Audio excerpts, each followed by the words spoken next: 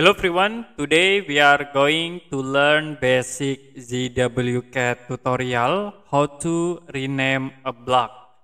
So as example, I will create block.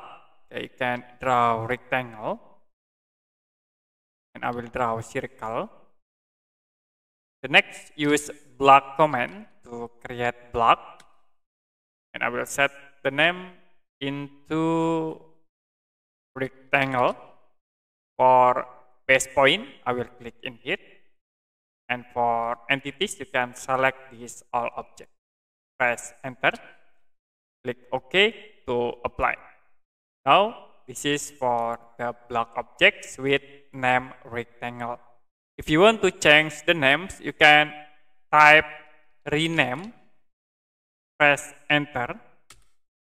And will be shown for the rename dialog box.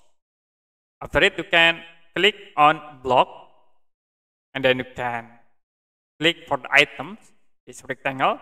You can set for the rename to, like I will set into circle. Click OK.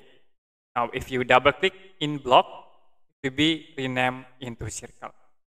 I will change again and tap rename, press enter, and then I will set the names into example. Click OK again. Now you can double click. The block name will be automatically changed. Okay, that's it for basic ZWCAD tutorial how to rename a block. If you have any question about tutorial, you can comment below this video.